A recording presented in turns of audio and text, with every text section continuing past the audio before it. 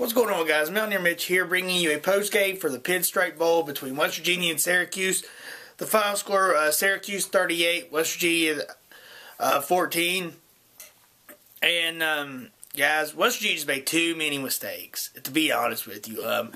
They had, like, 10 penalties on, like, 106 yards, and you just can't do that. Just missing tackles on defense, and, I think I wasn't really surprised that Syracuse won, but it was the way they won. And I mean, West Virginia did a good job of slowing down the pass, or just Ryan Nesbitt couldn't throw in the snow at all. He's kind of like Judo, I guess, but he couldn't throw in the snow at all.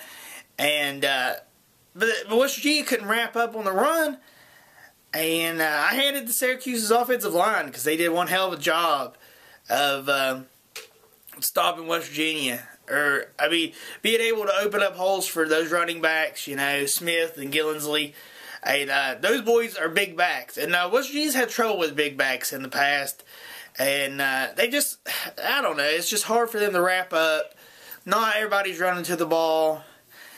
And, I don't know, it was just a bad game. And I hate to see Gino and Tavon Austin go out like that, and the rest of them West Virginia seniors. And congratulations to Syracuse seniors for going out like that. And both these teams are kind of the same boat. You know, they're losing the quarterbacks. They're losing a lot of athletic players on the offensive side of the ball. I think maybe a little bit on the defense.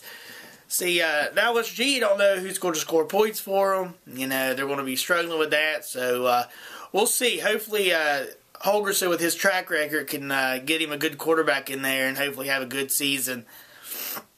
And we'll have to see what the wide receivers can do here at West Virginia. Yeah, I mean, I think that's really all I want to touch on. You know, it sucks West Virginia lost. I'm going to wear my Pinstripe sweatshirt. And no matter what, you know, even since West Virginia lost, I'm just happy they made it to this bowl.